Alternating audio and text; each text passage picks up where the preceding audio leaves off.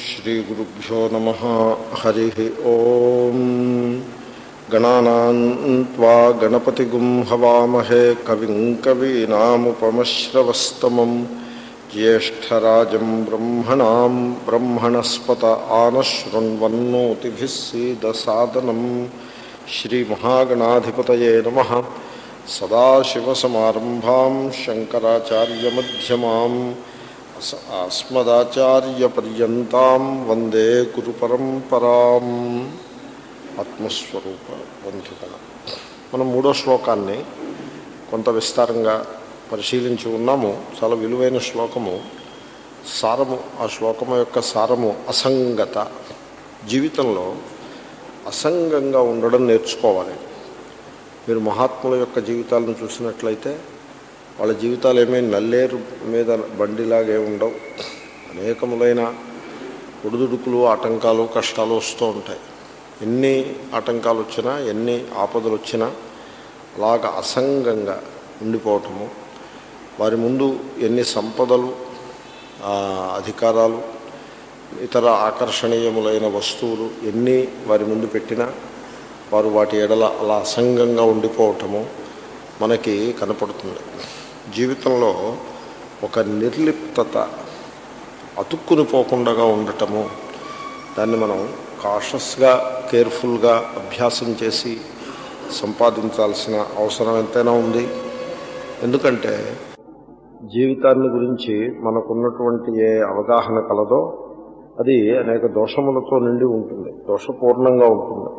మనము ఇంద్రియముల చేత, మనస్సు చేత తెలియబడుతూ ఉండే నామరూపముల యందు సత్యత్వ బుద్ధి కలిగి ఉంటాము. తర్వాత ఇంద్రియాలకి, మనస్సుకి వచ్చే అనుభవాల యందు సత్యత్వ బుద్ధి, ఈ అనుభవములు సత్యము అనే ఒక అజ్ఞానంలో జీవిస్తూ ఉంటాం. వాటిని మనం ఎప్పుడూ క్వశ్చన్ చేయం. అది వాటికి సత్యత్వాన్నే, అంటే ఇంద్రియానుభవములు సత్యములు అని అనుకుని వాటి యందు తగులుకొని కొన్ని అనుభవముల యందు తీవ్రమైన ఆసక్తి, రాగము, మరికొన్ని అనుభవముల యందు ద్వేషము, ఆ విధంగా positive and negative both kinds of identification, దాంతో మనము సంసారంలో పరిభ్రమిస్తూ ఉంటాం. దాంట్లోనే, ఆ నామరూపాల్లోనే సత్యం ఉందని మనం అనుకుంటాం.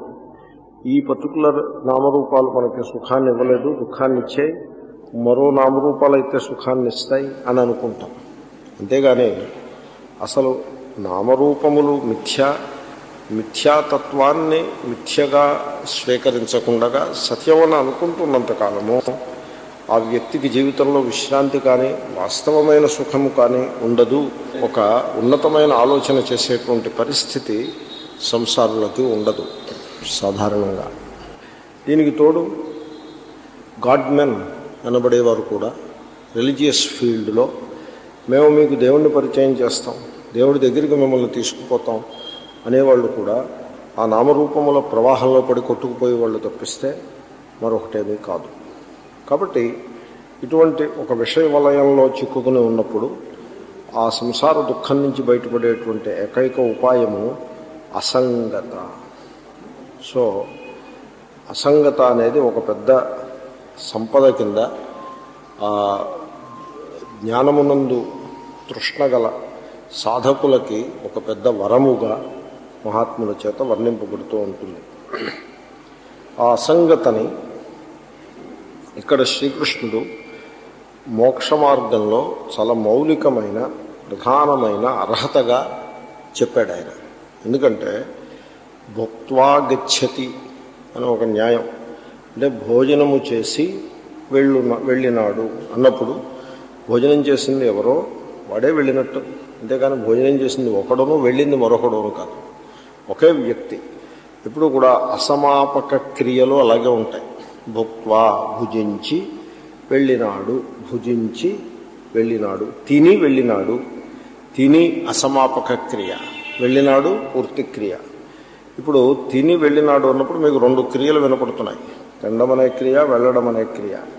ఈ రెండు క్రియలకి కర్త ఒకడేనా వేరువేరా?